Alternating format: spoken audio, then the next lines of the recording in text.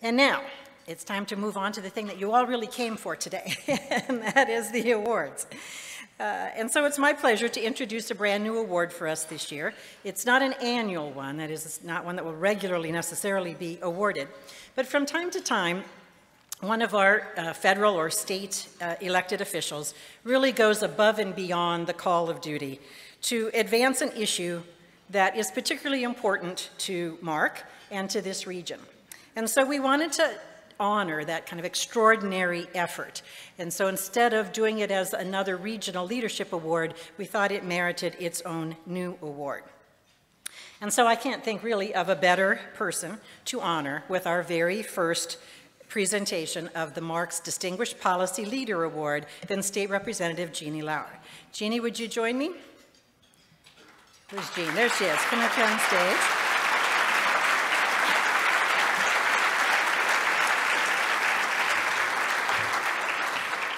For the past 6 years, Jeanie has worked tirelessly on legislation to give counties more options for funding 911 services. And as many of you in this room know, Missouri has long been the only state in the country that had no mechanism to collect fees from cell phone users to support 911, even though now more than 70% of the 911 calls come in from cell phones.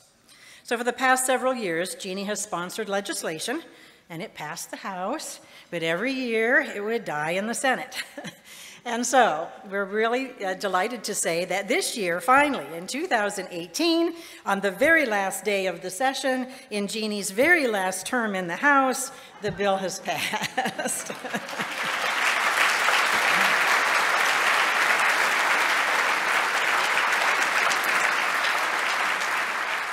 And so, Jeanie, for all your hard work, and for your dedication to public safety and many of the other issues that you've worked on over the years, it is just my pleasure to present you with the first Policy Leader Award. Thank you so much, Carol. Congratulations.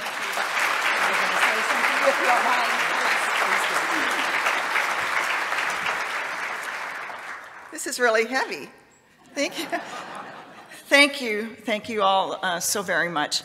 I am both very grateful and honored to get this award. After 6 years, the first 6 years ago, when Jason White and some of the colleagues from Mark came into my office, and they were like, you know, we have a little bill we'd like to see if you'd carry for us. And I said, oh. And they explained it was about 911 funding, and I said, well, have you talked to anybody else? And they said, yeah, one other, but they didn't want it.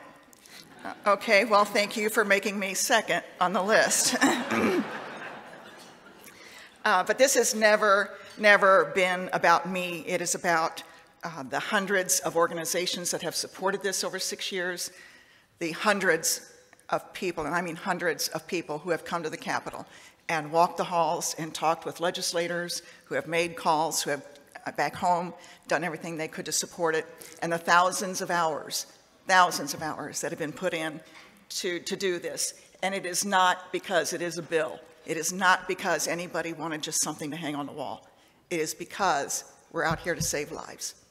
And that is truly what this is about. And couldn't have done it, certainly without Mark's staff. Thank you, David, with all the staff and resources that you've provided. And of course, we've had many from the area, and every corner of the state has come. We've had members, individuals from Holt County, EMS folks.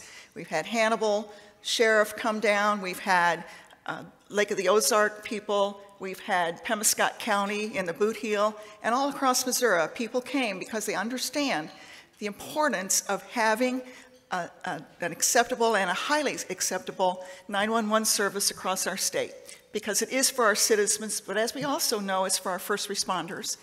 And so it is very, very critical that we're doing this, and until this time, it has not hit me that we've really passed the bill. So it's finally hitting me at this moment. And I do want to give a very special shout out to Mr. Chris Crawford, if he would stand up. He has worked with me in the office all this time to help me. And we have a regular team that we have together. Jason White, who's been working with Mark, and Scott Penman, who has been the lobbyist. And literally on a day-to-day basis, we would be in contact with one another and work with one another. And over all that time, I'm glad to say you're all my friends. Thank you.